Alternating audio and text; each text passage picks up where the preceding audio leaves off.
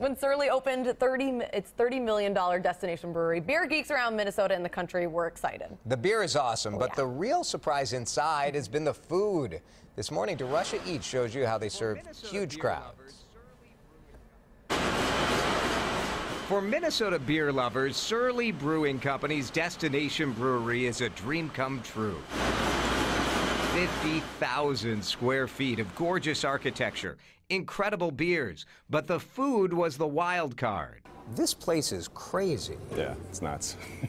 Chef Jorge Guzman runs all the food at Surly, with crowds so large it's more like running a hotel or a casino. I mean, you look at it, you come to work and you're like, I'm going to feed 2,000 people today.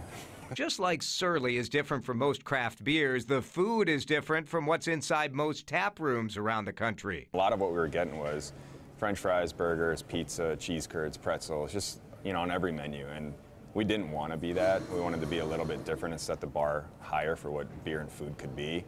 This is probably the only brewery in America that has a farro salad on the menu, right? It's a stunner. The nutty grain with perfect smoked salmon and an egg soft-boiled for 5 minutes.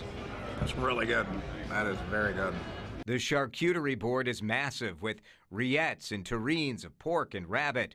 Fred Flintstone would love the bone marrow. I just like to go for it.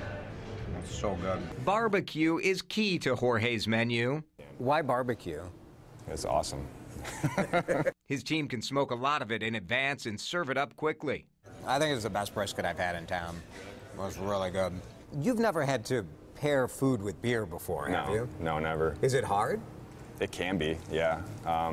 But it can also be a little easier than wine because of what you can do with beer. You can make beer taste how you want. Never thought that Minnesota would finally have an awesome beer scene. Head brewmaster Todd Haug is known for bold flavors like the hoppy and citrusy Furious, but don't expect beer-battered anything. We believe that beer and food go well together, but they don't have to share ingredients. 70 cooks, 9 chefs, and Jorge have been working around the clock.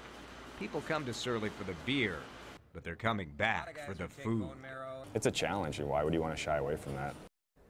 It is a challenge to think of the number of people they serve in there. They have event spaces, so there are weddings happening, meetings.